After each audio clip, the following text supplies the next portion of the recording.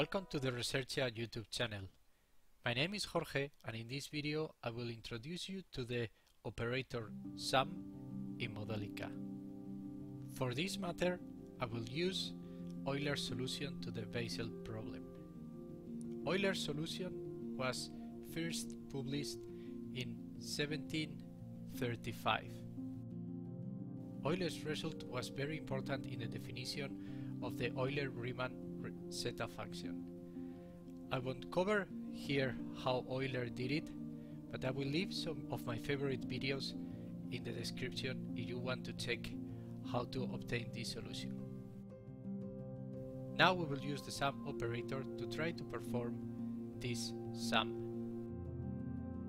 Start by creating a new Modelica class.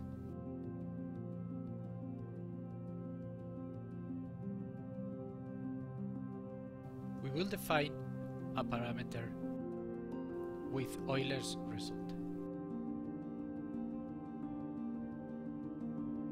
We will use the Modelica constant pi to define Euler's solution to the problem. We will define a variable here called zeta, and the variable zeta will be the sum of the different terms that we will store in an array.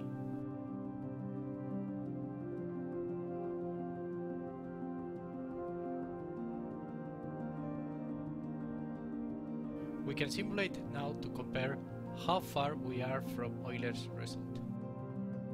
We can see that the difference is still quite big. I will add now a couple of extra terms.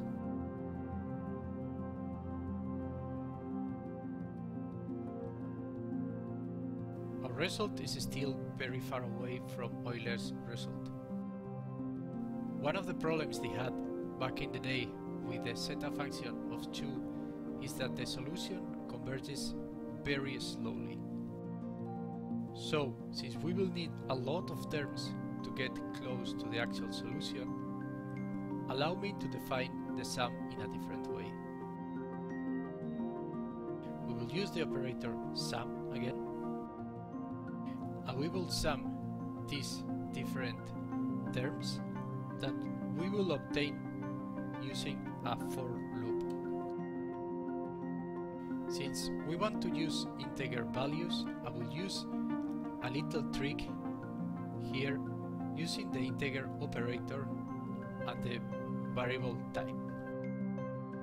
We check that everything is correct, and now we will change the simulation setup. Since we want to start at time 1 to obtain the first integer,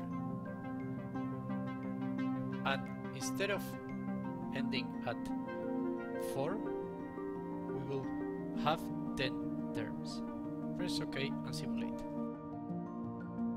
Here you can see how with the different time steps the integer operator rounds down the value, and we obtain the different values of the Basel problem. It looks like we still don't have enough terms to obtain the first correct decimal. So let's change the stop time, instead of 10 seconds, 100 seconds, and press OK. We can see how the variable zeta is getting closer to our asymptotic value. However, with 100 terms, we only got the first decimal correct. Let's try with more terms, for instance 10,000. As you can see, with 10,000 values, we only get the first 3 decimals correct, showing how amazing it was what Euler managed to do. I will try to start a new series of videos for developing a library related to number theory. So stay tuned and see you in future videos. Thank you so much for watching.